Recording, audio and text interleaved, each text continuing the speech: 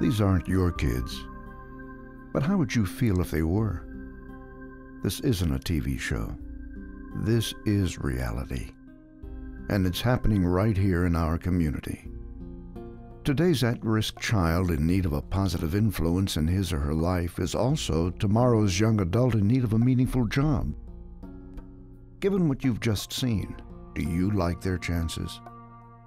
A recent study estimated the external costs to society for the average criminal, a person who likely got their start using drugs and committing crimes in neighborhoods like the ones you just saw. That number is staggering.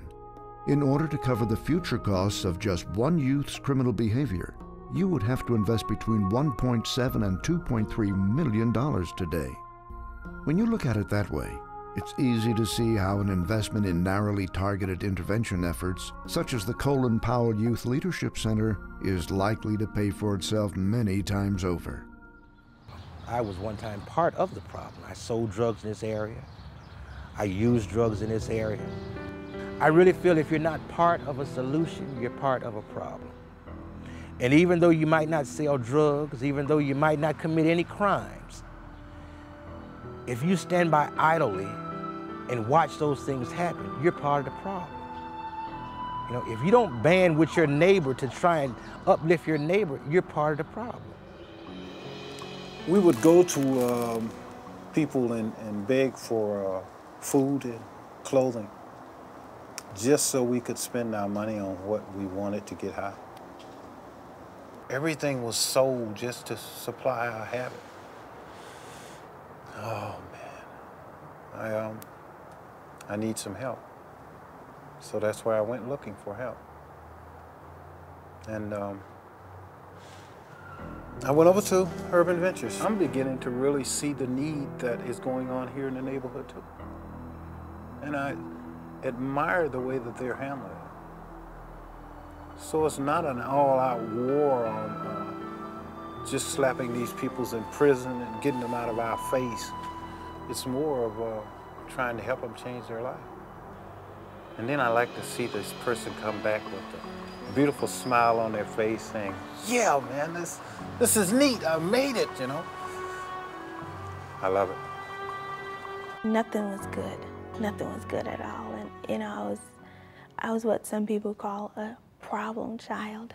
Got kicked out of school all the time and different stuff like that. I would have little conversations with myself, you know, just thinking, maybe, what are you gonna do? You can't read, and I don't know, I just didn't see myself doing anything past junior high. I did not see myself making it through high school, let alone going to college.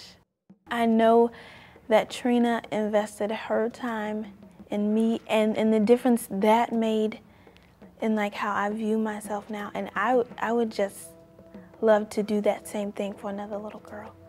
You know, just spend a little time talking to her, taking her here, or just sitting with her. Just the difference that makes it. And I hope that I could do that and do that with little girls and give them a little confidence. You know, tell them that they're smart and they're intelligent and that they can do it.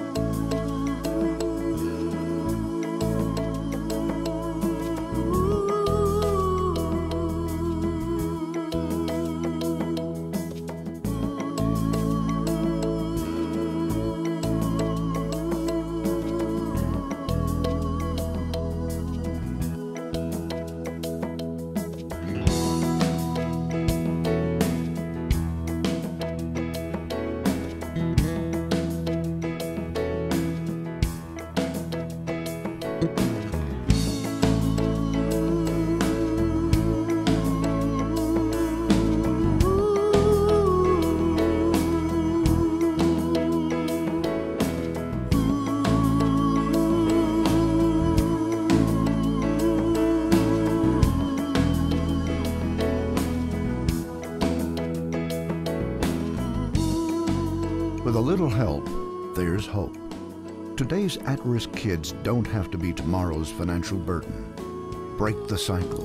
Make a significant donation. Make a difference. An investment today pays huge dividends tomorrow. Help make the Colin Powell Center a reality.